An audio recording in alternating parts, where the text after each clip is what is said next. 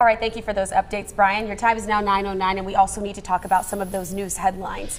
Winston-Salem police are now looking for suspects in a shooting. This happened around 2 o'clock this morning at the Microtel Hotel just off of Haynes Mall Boulevard. Police say the victim was in a car with a woman at the time when two men tried to open the door. Police say the woman got out and ran away before the suspects fired shots at the victim as they drove off.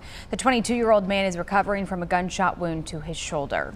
Breaking news this morning out of Kernersville. The police department has now announced its newest chief of police. Chief Jason Tilley was chosen to take that top spot on Monday. He's been with the department since 2004.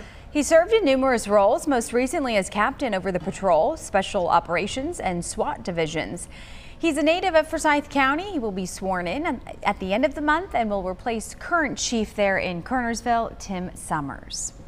In High Point, police are hoping you can help find a car and a driver that were involved in a hit-and-run crash. It badly injured a woman crossing the street.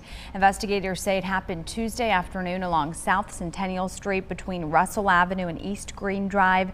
The victim is in serious condition. We want to take you to take a good look at your screen now. This is the car that investigators believe struck that woman. It appears to be a silver early 2000s Lexus ES. This does have a front end damage between the emblem and the headlight as well. The car was last seen in the area of Grimes Avenue and South Hamilton Street.